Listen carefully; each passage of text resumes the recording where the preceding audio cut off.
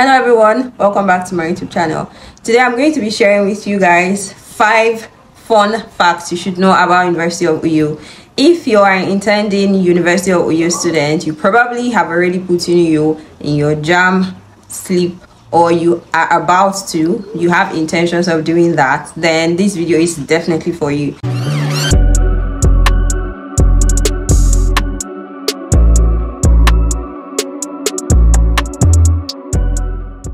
I've actually created a pretty short list that is going to help us carry out the purpose for today. The first thing you should know about University of Uniuyo is that it is a federal school. So there are different categories of schools or colleges here in Nigeria. You're going to see federal schools, you're going to see private schools, and then you're going to see polytechnics. There are probably others, but these are the main 3 ones you would likely want to consider when you're trying to fill in your JAMB form.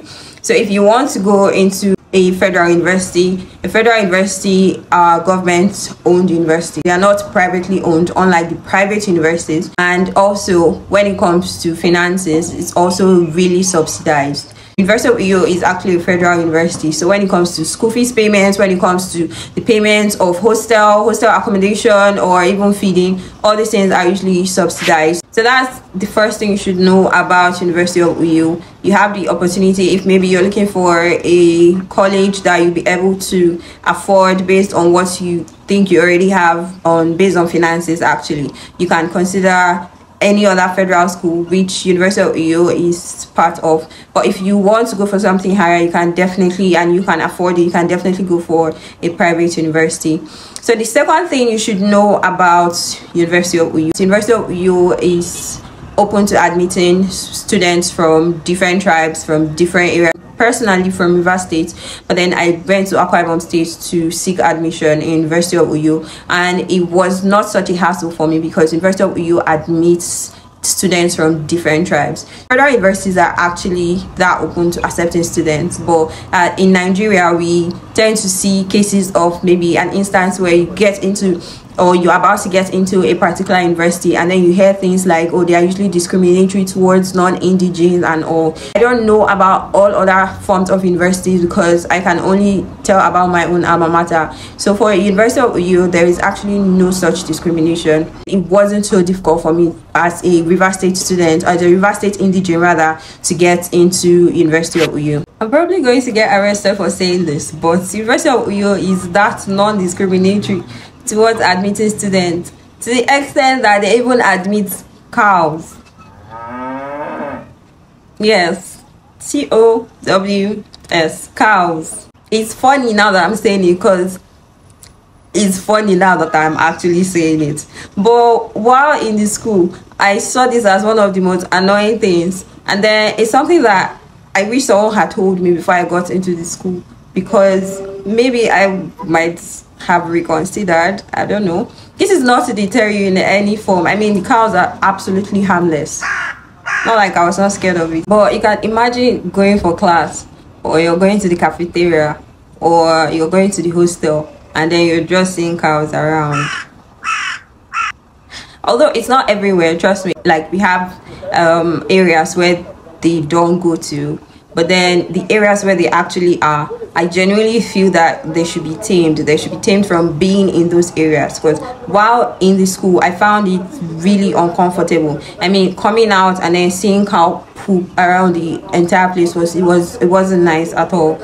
Or coming out, even the mere sight of seeing the cows. I mean, there are some people that were not scared of it, but I personally I don't actually like cows, especially being up close to them. So a lot of persons will find that really uncomfortable, and I really think that should be changed.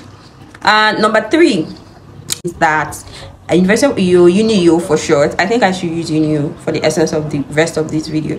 Uniuyo has 3 campuses. So the first campus is the annex campus, then the second campus is the town campus, and then the third campus is the permanent site. So the first campus, annex campus, is smaller, and then that's where you see faculties like Faculty of Law. I think Communication Art should still be there. I don't know if they've moved them, but Communication Art was there as of when I was still there. Theater Art was there, but they've moved them to the permanent sites. So you're going to see some small faculties that don't necessarily need, you know, big buildings. Architecture is also there. And then you go over to the town campus. So the town campus is wider obviously than the annex campus. So the annex campus, you see the girls hostel, and then they have only one boys hostel, which I also see as something that needs to be changed, because genuinely I've not entered inside, but it's a little uncomfortable, and that should definitely be changed. So maybe they should have other boys hostel. I think there is another boys hostel, a bigger building for those at the permanent sites, which is under construction. But even before these other people, the other faculties move over to the permanent site, I genuinely feel that there should be more facilities provided in that respect. As a fresher, I used to have my borrowed courses in the town campus. So although I had my hostel in the annex area, I had to move over and trek over to the town campus just to have my lectures, which is not the most interesting thing, especially if you have an afternoon class. It's not really very comfortable to just be strolling in the sun, hot sun, looking for your GST venue. The permanent site is way bigger. So when you imagine what a university should look like, I think the permanent site depicts what it should look like. Really wide, really big. The one where you have to enter a shuttle from the gate for you to be able to enter inside, because the distance is obviously really far. And then that's where the engineering students are, and some other science faculties and departments. So although there are a lot of buildings there that are still under construction, and for example the faculty of law building is still under construction, so that is there. And then I know that subsequently they will have to move a lot of the faculties in the annex area and in the town campus area down to the permanent sites, but all that is still ongoing. So hopefully in the next maybe 2-3 years, or maybe more, maybe less, I really don't know how long they will take, maybe before a particular period of time, they should have already settled all that. The fourth thing you should know about University of Uyo is we all have to go through the process of GST. So the general studies is compulsory for every fresher. So as a fresher, you have to offer GST as a course. So whether you're a science student, whether you're an art student, you're in faculty of law, you're in engineering, you're in nursing, you're in dentistry, you definitely have to do GST. It's a compulsory course. So the pattern of writing these GSTs usually used to be handwritten. So they use the analogous paper form of writing GST exams, but recently it has been changed and amended in the sense that GSTs are now being moved to being written using computer. So just as the way you write your JAM, every other CBT exam, that's how GSTs in the University of Uyo is now moving to be written. So although this is a new thing, and then the school is obviously trying to get themselves more facilitated into this whole new process. Previous GST exams as of this last semester this year was written through the CBT form. Genuinely, I feel like the whole process of writing GST through the CBT form was really rushed and not thoroughly planned, because the people who wrote it, I got to see them or hear them talk, you know, post stuff like that, complain about the whole process. Some persons even fainted because of the rigorous process of having to stand and line up for to make use of the computer systems, and then the computer systems were obviously not even enough and all. But I know that for next time they are going to do better. They are going to improve the whole process of writing GST, and I do hope that the whole stress students went through just to write GST exams is going to be amended and made at least more comfortable. The last thing you should know about University of Uyo is the issue of ASU strike. Yeah, I mean, it's not even possible for me to do a fun fact about any federal school without including ASU strike. I don't think there is anybody who has gone through any federal school that did not have the sting of ASU on their skin. It's not nice. It's not very good to think about I really believe and I do know that considering the possibility of a strike is something you should definitely consider.